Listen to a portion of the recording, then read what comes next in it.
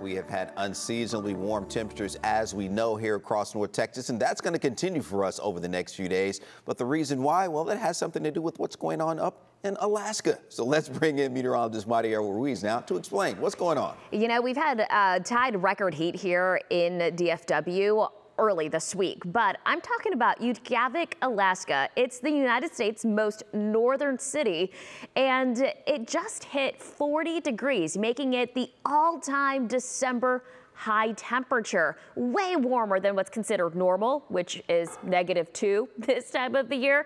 Now, something important to note is that this area does not see sunlight this time of the year. In fact, the last time that this area saw sunlight was November 19th. So what gives? It's actually warm air being pushed into Alaska, all by a jet stream. That jet stream is keeping cold Arctic air away from the lower 48, also as this warm air kind of sneaks into Alaska. That is the same jet stream that's helping keep warm air in place here in Texas, and it also happens to keep us in a pattern where we're seeing some wet weather as well. So kind of interesting to note. And as we approach Christmas, I know I've had a lot of questions on social media. Is it actually going to feel like Christmas? Well, don't worry. It does look like a pattern change comes middle part of December, specifically the 16th through Christmas Eve.